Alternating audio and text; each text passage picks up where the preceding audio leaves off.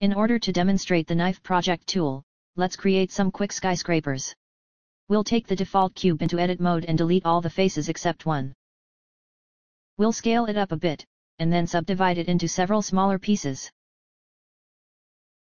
Then we'll do a random deselection and extrude upwards. So let's say that we decide to add some more details into these long sides here. We can't loop cut through all of them at once, and cutting them one by one would be quite tedious. Situations like this are when the knife project tool comes in really handy, so let's go to the object mode and create the object we'll use for the cut. Let's add a simple plane and bring it to edit mode. We'll scale it to be a bit larger and move it up.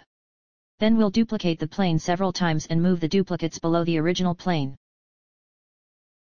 We can quickly repeat the previous command by hitting Shift-R. Now we'll go to the object mode and add the object to be cut to the selection, by Shift-right clicking on it. Then we'll go to edit mode and search for the knife project command. The first result will not be what we are looking for, because we were at a diagonal viewing angle, and the knife project tool will consider that angle in its operation. So let's undo, and make sure that we are cutting in a straight view like the front view. We can also use knife project from this button here. Now the result looks better, but we can see that only a small portion of the buildings was cut.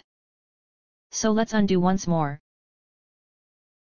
and make sure that we check the cut through checkbox from the settings here. Now the results are exactly what we wanted, all the buildings have been cut through perfectly.